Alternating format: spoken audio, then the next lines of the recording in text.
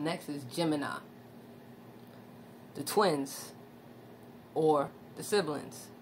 They rule the hands. This is mutable. This is mutable air. They rule by the planet Mercury.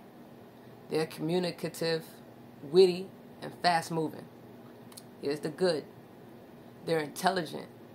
They're great conversationalists. Social butterflies. Go with the flow type of people. Magical. And what I mean by magical, just magical shit seems to happen around these people.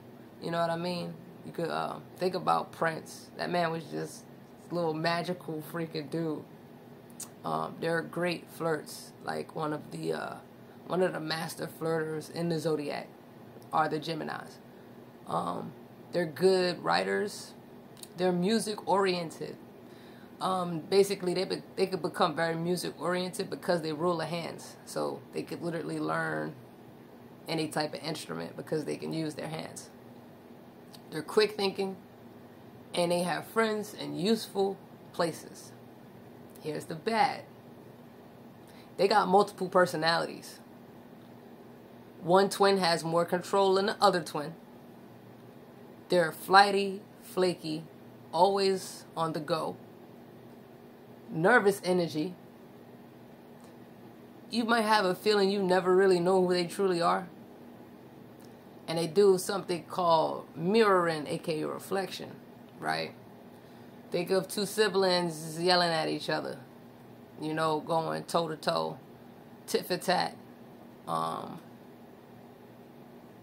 Or like a lot of people like to say Geminis, you know, they two-faced, got multiple personalities. If you don't understand the zodiac, the signs, and like the fact that it reflects human nature and animal nature, then you're not going to really understand their nature. Their nature is simply of siblings. Like,